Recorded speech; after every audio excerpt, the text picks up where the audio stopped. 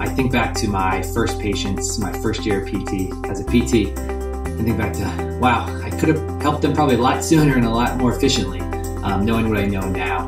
Well, we've all been there before. We've all been clinicians. We've all gone through that struggle. The thing that was always frustrating for me as a student and obviously as an educator, it was such a static process, how you're looking at particular pictures and they don't really tell the entire story. I know when I was going through PT school, the textbooks were very much, right, Chapter 2 is objective testing for everything, and Chapter 3 was now treatment for everything.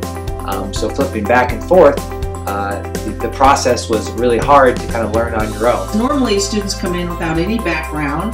They may be familiar with the diagnosis, but they come in, we show them test after test, and then we expect them to retain everything that they've done in class, and then they go home. And if they forgot, one little tiny portion of it, then there's no way to recapture that.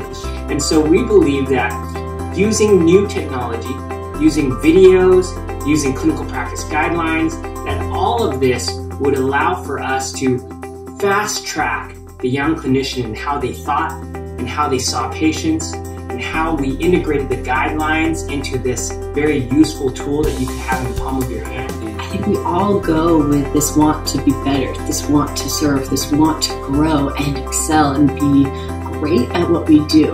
We are never perfect. There's always room to grow, and we understand that. So this is our opportunity to continue challenging us to excel to that next level.